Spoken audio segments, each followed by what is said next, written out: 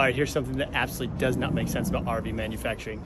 We've got this Grand Design Solitude here, and come look at this. Look at this awesome storage in the back here. It's absolutely fantastic. There's so much room. There's a 4x8 foot slide out and all of this storage that's under the kitchen. There's a ton of room in there. But look at this absolutely bogus thing. Look at this. Cargo capacity should not exceed 1,550 pounds. With that cargo room, I'd be willing to put money down that everybody who owns this rig is overweight.